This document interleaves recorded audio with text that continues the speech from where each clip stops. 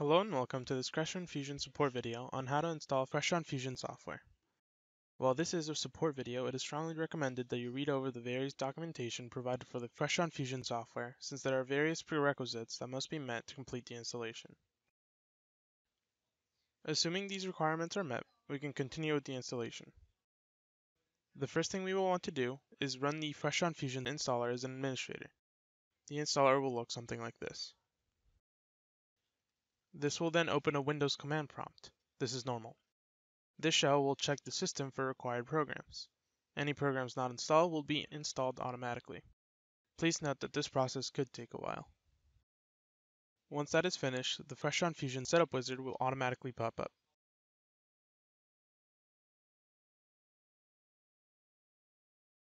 You can click Next, then select the Agreement button and click Next. The wizard will then prompt for an installation location. You may change this location if you wish, but otherwise go with the default, then click Next. The window will then ask about program shortcuts. If you don't want any shortcuts, check the box on the bottom left. Otherwise, click Next. You can then opt to not create a desktop item by selecting the checkbox. Final review window will then show up. Click the Install button. We can now wait for the software to install. This may take a while. Once the install is done, you can click Finish, but the Crestron Fusion Service Manager window will pop up regardless.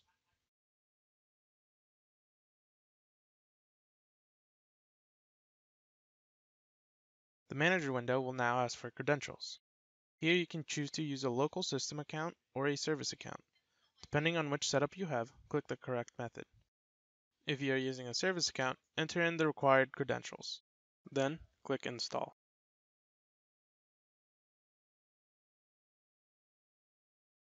The following page is mostly informational, but it does contain a link to the Crestron support information. From here, you can click Next. This will bring us to the security page. If you have set up Windows security groups, then go ahead and select the Windows button and enter in your credentials. Otherwise, we will use Forms, which is web-based. If you are unsure, select Forms. Don't worry, this can be changed later. From here, click Next. The next screen will ask you for database information. Where it says server name, enter the name of the SQL server, leave the default port, and enter in a database name. This will be the name of the database that Crestron Fusion will create on the SQL server. In the next boxes, enter in your credentials to access the database.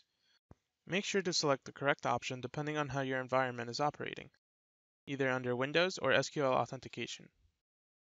If you chose Windows authentication, make sure your login is in the format of user@domain.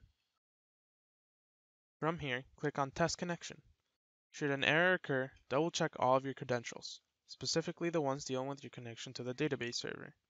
Make sure that the server is online, and make sure that there's no firewall preventing a connection to the server. If you successfully test the connection, then click Next to move on to licensing. To obtain licensing information, you will need to contact the Crestron Fusion support group. First, click the Update button next to the Crestron Fusion RV component, then send that customer ID to the support group. We will then provide you with a site key to enable your license. Once you enter in the site key, click OK, then click Next to move on to the Services screen. Here you will want to enter in the same credentials used in the beginning, whether it was a local system account or a service account. Finally, click Next, then click Apply. This will put the finishing touches on the Crestron Fusion install and should run properly as long as we don't get any red text inside the window. After the settings apply, you will see both a Crestron Fusion Service Manager and Crestron Fusion status bars at the bottom of the window.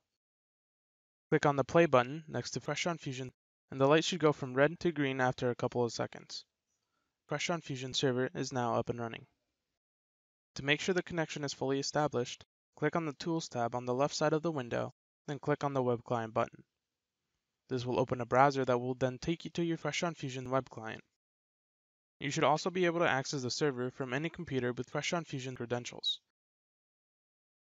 Simply open a web browser and enter the web client URL, which should be in the format of primary URL /fusion/web client. Thank you for watching.